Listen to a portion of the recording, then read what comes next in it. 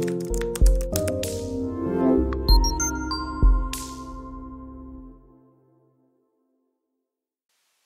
guys, and welcome to Code with Chuck. Today we're going to make this cool little jetpack. I've included the asset files for it for free in the description. If you want to download those, we'll go ahead and get started.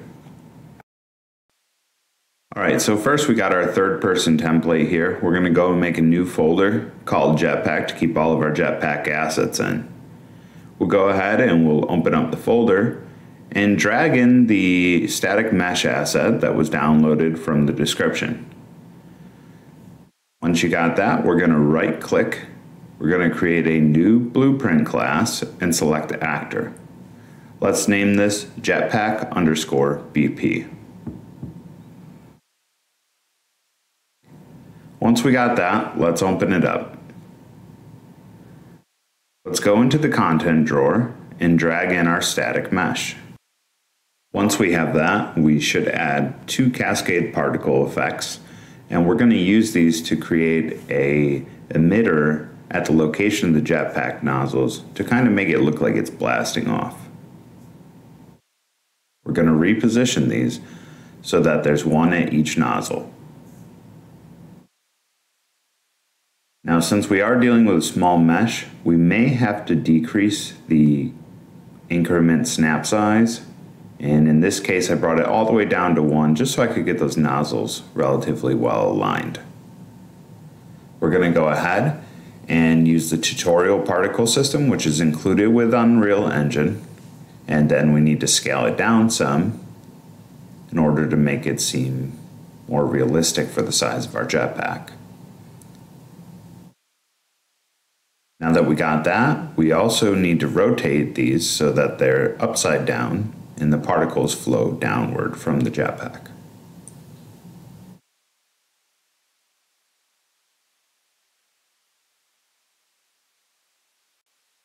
Okay, so now we're going to go in the blue folder and then the third person player character. This is where a lot of the action is going to happen with the jetpack. We're going to drag in our jetpack_BP actor. And we're going to make sure that we place it below the mesh actor in the hierarchy. Then with the jetpack selected, we're going to change the parent socket and we're going to use one of the spine sockets on the character. This is going to allow the jetpack mesh to move with the character. We're going to adjust the rotation and placement until it seems right on the character's back.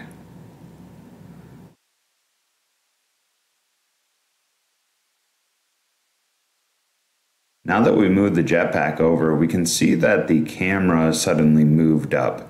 And this is because the boom arm of the camera is colliding with the jetpack mesh. The simplest way to fix this is to go into our jetpack blueprint, select the static mesh, and change the collisions to no collision. As we switch back to our player character, we can see that the camera is now in its normal position again. If we go ahead and play, we can test this out. And we see that the jetpack is moving with the character and the particles are coming from the nozzles of the jetpack. Now if we go into our player character, this is where most of the decision making is going to happen for the jetpack. First, let's give ourselves a little bit more room and move over the jump function. And then we're going to create a branch statement. This branch statement is going to see if our character is currently falling. We're going to do this by taking the character movement and getting the isFalling variable out of that. The reason we want to do this is if our character has jumped, then they will be falling afterwards. So in order to detect a double jump, we would want to hit jump after the character is already falling. We're going to plug this false side into the jump node and break the true side. And we'll create a custom event to plug this into. We'll call this custom event activate jetpack. We can go ahead and attach the true side of our branch statement to an activate jetpack call. And then we'll straighten things out. Under activate jetpack, we'll get the character movement. And then from that, we're going to set the gravity scale. Plug the execution nodes together, and we're going to make sure it says set gravity scale to 0. Let's drag off the character movement node and get a set velocity node. Plug this into the execution. When our jetpack is activated, we want it to change the velocity of the character in different directions, and that's what we're going to use this for. After a little bit of cleanup, we're going to drag off the character movement node again, and we're going to get the current velocity of the character.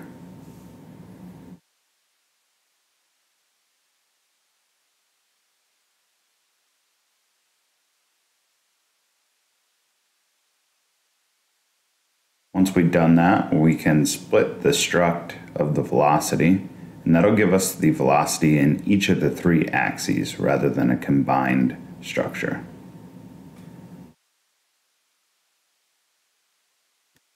We're going to take these velocities and make a new vector, but we're only going to plug in the x and y values. We're going to set the z value to 250. And we're going to plug the vector output into the set velocity node. This will continue our x and y movements, but change our z movement. Let's go ahead and comment out this section and clean everything up.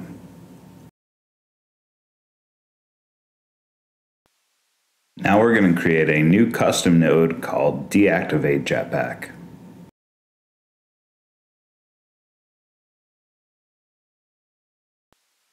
Again, we're going to get the character movement node.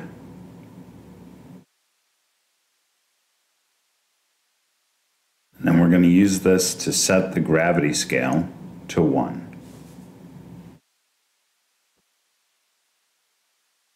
Hook up the execution pins. Then we'll go ahead and comment this section out.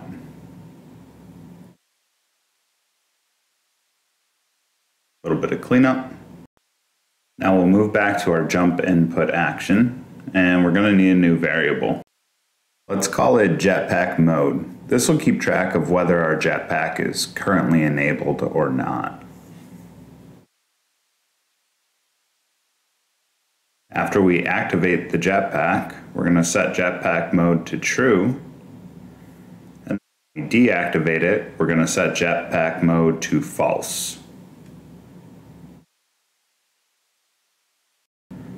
We're going to move back up to our jump input action, and off the completed, we're going to create a branch.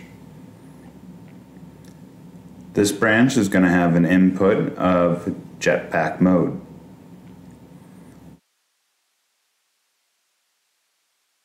If jetpack mode is false, then we're going to continue to the stop jumping node. If jetpack mode is true, then we're going to deactivate jetpack. Let's go ahead and rearrange this a little.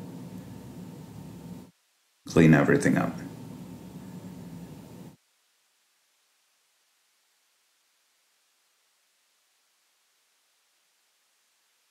Go ahead and we've run the program. And we're able to fly around.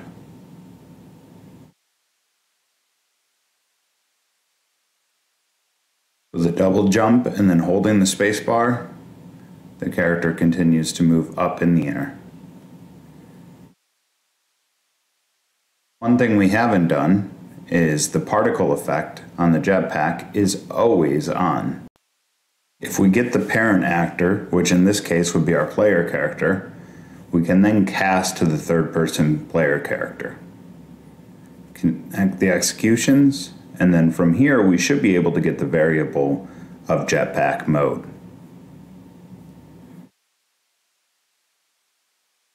Now that we got that, we can create a branch statement, hook up the execution pins.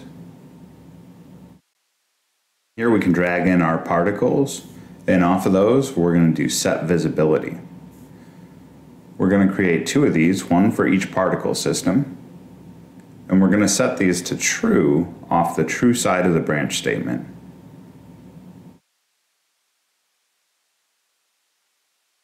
Once we're done with that, we can copy those two nodes and put them off the false side of the branch statement, also setting those to false.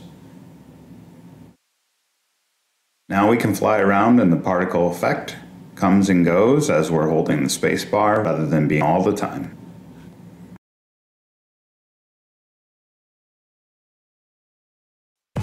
As always, thanks for joining, and I can't wait to see you next time.